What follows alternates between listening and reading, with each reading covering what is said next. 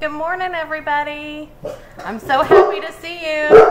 Oh, my dogs think I'm talking to them. They'll calm down here in just a second. So this morning what we're going to be doing is we're going to be creating a piece of artwork using the things that you have at home. And this should be a lot of fun. There should be no stress, and you do have some artistic freedom in doing this. So what I'm going to be using, I'm going to be using a piece of junk mail. You can use stuff like this that your parents are throwing away, that are just kind of like the window envelopes from their mail. You can use the back of a paper plate. The thing about using the back of a paper plate is that sometimes it's kind of slick. You want to make sure it has that, you don't want it to be slick. So if you've got something that is slick, then you can always use like a little bit of sandpaper or just something rough to kind of beat it up a little bit. You could use, anything that's light color that feels kind of like the watercolor paper or the paper we have in class. Not necessarily our sketch paper, but I mean that should still work just fine. But what we're going to be doing, we're going to be making art throughout the week that is something we're going to be building into a book. So every piece that we make is going to be combined when you get back to school, and we're going to make a book out of it. So the first thing you're going to do, you're going to open up your envelope, and so if that's what you're using, or your paper plate, and you're just going to have this kind of ready to go. The next thing you're going to need is you're going to need some coffee. So a little bit of coffee in a little coffee cup. It can be old coffee, it doesn't matter, you're not going to be drinking it.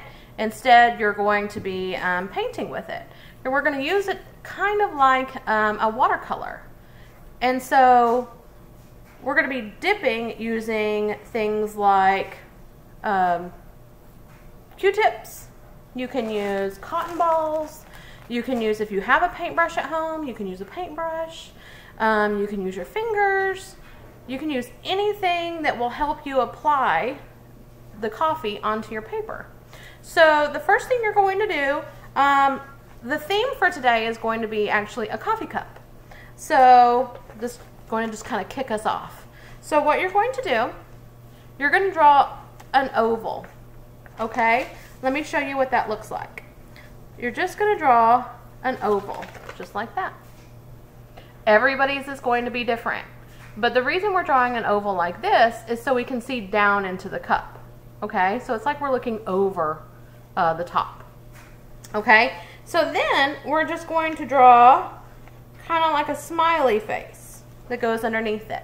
Just a smiley face that kind of goes whoop, like that, okay? So let me go ahead and do that. Just like that. You guys see? Yeah, it's not hard. Then what you're going to do, you're going to do the letter C. And you're going to do the letter C to make the handle. Okay? So you're going to make a handle just by drawing one line like that. It kind of looks like an ear too, doesn't it? So we need to double this up though to really make us have a real handle to grip onto, right? And so I'm going to go ahead and do another line on the inside of that, like this. All right? Okay, now, here comes the part where we're gonna be adding a saucer. You know, the plate that goes underneath. So what you're going to do, you're actually going to make like an oval that mirrors this one that you did first, but instead you're gonna do it bigger and underneath this plate. Let me show you what I mean. So I'm just going to really mirror that oval that I did on the top. Now I'm running into my window, my little window here. That's perfectly fine. That's totally fine, Okay, don't get upset. You're all right. And I may actually like that. That may be one of those happy mistakes, right? And so you're just going to draw this saucer all the way out, just like that. I'm also going to kind of add where I want to remember that I've got maybe a shadow where the cup is going to be sitting on top of the saucer. So I might actually draw another little oval kind of underneath here to kind of help me remember that that's where a shadow is. You with me? I hope so. Okay, so another thing you can do is this line up here at the top. This line right here. Right here. I'm also going to do another one just kind of inside my cup. And that's going to make it look like I've got coffee in my cup. Just like that. Okay? And it's okay if it's a little off kilter. I kind of like that. I'm making mine to look like that. I like that. I like that sketchy sort of look. I like it to look handmade when it comes to this sort of thing. So you don't have to be 100% realistic. All right? So now what I'm going to do, I'm actually going to draw like maybe some little leaves, maybe like a little flower, just to kind of help me decorate my cute little coffee cup. Kind of like this. Okay, so I just did a little swirly line and then these little oopsies right there, right? And then a little cloudy sort of flower shape and all that. You can do whatever you want. If you want to make this a Marvel themed cup, then do it. If you want it to be a Christmas coffee cup, then do it. Okay? This is completely up to you. You guys know I've been obsessed with carrots lately, so if I were you, I'd probably actually be putting carrots on my coffee cup. I think that's kind of fun. Also, if you want to draw a spoon coming out of your coffee cup, like the handle, you can totally do that.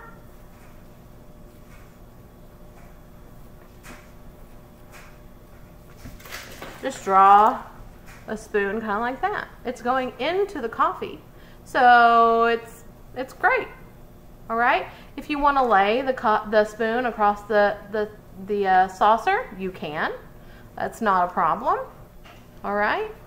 But after you get this drawn, now this is going to be a multi-step situation, okay? Once you get this drawn, what you're going to do, you're going to take a Q-tip into your coffee and kind of soak it in there like this, okay? Then what you're going to do, you're going to start applying the coffee, okay? Now you want this to kind of go all over, especially at first, unless you want there to be a glare, okay? So you're going to apply the coffee all over. And this is almost kind of like an underpainting. You know when we did watercolors, you know how it comes, how it really is pretty light in the beginning. And so that's what's going to happen. You're just going to put this coffee down and just kind of put it on there like crazy, okay? And like I said, you want to just kind of put it all over because the whole thing you want tinted, right? With your hue. You remember that? Hues and shades and tints, right? But in this case, we're not going to be really adding black or white to get our tints or our shades. Instead, we're just going to be playing with the buildup of the coffee and that stain that it creates, right? So have you ever seen when somebody sets a teacup down or a coffee cup down and it leaves the ring on a piece of paper? Especially after it dries, it gets a lot darker. That's what we're going for, okay?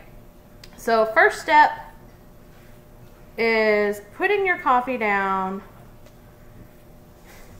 and it's going to look like this. It's going to look real washy, real light. But the thing is that you've got to let this dry. And then you're going to come back on top of it. And you're going to be thinking about where there's going to be shadows, where you want there to be some movement. You're not doing anything to this except putting coffee on it. So after this first tint is down, this first shade, this first hue, then you're going to be adding more on top of it, and it will get darker in the places that you put it. You want to be very specific on where you put the coffee from now on, because anywhere you put it, it's going to get darker, okay? What I'm going to do, I'm going to add a picture of some finished pieces that artists have done before. Remember, we are making something that's going to be going into a book that we're going to be making out of pieces of junk mail or the things that would be thrown away from the mail. So make sure you tell your parents that you're going to need that this week, because we're going to be making little pieces of art with those, okay? And then we're going to be bringing them back to school once all this is over, and we're going to be making something really, really, really cool with it. Make sure, really quick, make sure that you wait until this is completely dry, and then you go back on top of it. So you're going to work on it a few times throughout the day just to darken it up, okay? Tomorrow we'll have another piece to do. We're still going to be using the coffee and the Q-tips or the cotton balls or paintbrush if you have it. You know, anything that you can use. You can use your fingers to kind of drip and move it around. It's really up to you. Okay, there is no wrong in this. The only thing that matters to me is that you're trying. You must try. Now, you need to make sure you tell everybody from your class, or if you know that they have me, you need to make sure that you tell them that I'm posting an assignment on Google Classroom. Okay. Now, this is meant to be fun. This is not meant to be something that, oh, I want to, you know, I wish we didn't have this to do, or anything like that. I want this to be fun for you. I know you're stuck in. I'm stuck in too. But here's the thing. We're going to stay healthy, and we're going to make sure that we all stay happy. Okay? So this is a way for you to just make some art while you are stuck in, and staying healthy, and using things that don't cost anything. You know, you can even use coffee that was left over from somebody drinking coffee if that was the last one. It really doesn't matter, okay? But there is no reason for you to have to go out and buy anything. Do not go out and buy anything. You can use not only coffee, but you can also use tea. Tea is not going to be as dark as quickly. But that will work as well, okay? So anything like that you can totally use. If there's something else that you think might work, then do it. You know, if you don't have any coffee or tea drinkers in the house, then go ahead and try, you know, talk to your parents and ask them what they think would work, you know, as far as like staining. You want something that's going to stain, okay?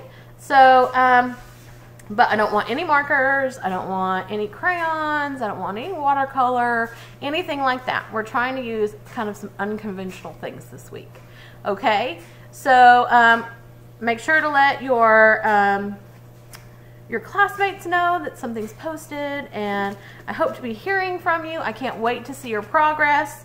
I would love for you to be posting pictures of your progress on our Google Classroom, okay?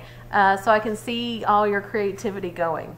All right, so I miss you guys bunches, and but just make sure you're staying healthy. That's what makes this whole thing worth it, okay? You've got to stay healthy. All right, so anyway, I will talk to you tomorrow. I can't wait to see what you guys are making.